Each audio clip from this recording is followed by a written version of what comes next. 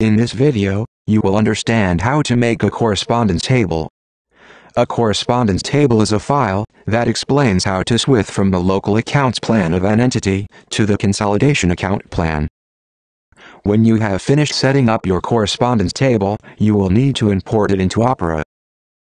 Here is an example of a correspondence table. Column A corresponds to the consolidation account. This is the destination. Note that in the standard setting, the letter A corresponds to the asset accounts. The letter P corresponds to the liabilities accounts. The letter R corresponds to the accounts of the income statement. Columns D and E correspond to your local accounts. These two columns create ranges. Column D is the first count in the range, and column E corresponds to the last count in the range. The B column is used to condition the import of the data, depending on the sign of the account. The T allows to import all amounts regardless of the sign. The plus only passes the positive amounts. The minus only passes negative accounts. Column C multiplies by 1 or minus 1 the amounts so as to find the debtor amounts in positives and the creditor amounts in negative. Now let us take a few examples. All accounts with numbers between 2,100 and 21,199 will be imported in the A21,100 consolidation account, regardless of the direction of the amount. Another example, P42,100 receivables.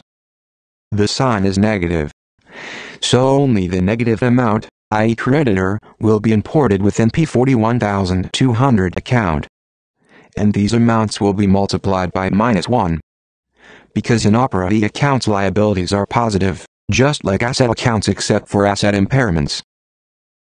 Another example with load accounts. For all charges accounts, Opera takes the amounts without making any test on the sign. Opera then multiplies all the amounts that are in principal debtors in positive sign by -1. In this way, Opera saves the charges in negative. Other examples with income accounts. The accounts resulting from the balance are creditors, therefore negative. Opera multiplies accounts by -1 so as to find them positive. On the other hand, that you do not have necessarily to make ranges of accounts. To make one for one, you will need to mention the same account number in column D as in column E. Know that Opera also allows you to make ranges with letters. Example, 708 and 708Z. Other advice. When you make changes in your correspondence table, I advise you to post your modifications by colors and possibly with comments. You can also keep all your previous correspondence tables in your Opera database. So, if your correspondence table is exact, you can now import it into Opera. I advise you to watch the video, how to import your data into Opera when needed. Thank you for your attention. See you soon on Amilkis Opera channel.